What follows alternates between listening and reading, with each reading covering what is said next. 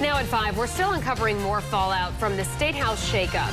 We've been on top of each new development since the Target 12 investigators broke Ray Gallison's resignation on Monday. And that includes questions about nonprofit organizations linked to Gallison that have received grants using your tax dollars. Eyewitness News reporter Steve Nielsen has learned there was a lot of debate at the State House about one of those grants. He joins us now live with the new details. Well, guys, last night on Eyewitness News at 10 and 11, we focused on the most recent taxpayer-funded grant that was awarded to Man Up. Today, though, we zeroed in on a second grant awarded just a few months before, and documents reveal there was a lot of discussion on whether or not Man Up even deserved the money. Eyewitness News coming through documents uncovering this from June 2015. The minutes from a governor workforce board meeting. They approved an approximately $90,000 grant to Man Up. We've reported on the group because of its extensive ties to former state rep Ray Gallison, who stunningly resigned from office Tuesday.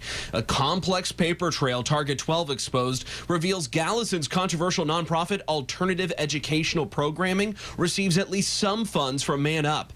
The minutes from the June meeting revealed Man Up didn't even qualify for funding, but board members debated what it would take to give them funding regardless.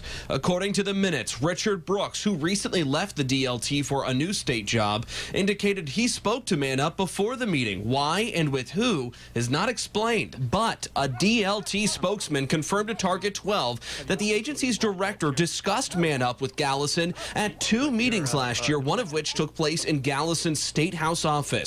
George Nee, the president of the AFL-CIO, suggested mentoring Man Up if they receive funds. He didn't return calls. The executive director of the Center for Southeast Asians, Shanavi Shea, was a voice of caution. She stressed the importance of following policy and procedures when awarding grants. However, the board would go on to unanimously approve giving Man Up $90,000.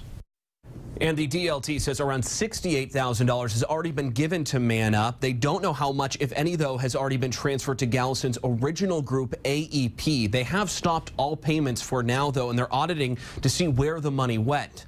Man Up says they can't comment until that audit is complete. I'm Steve Nielsen, Eyewitness News.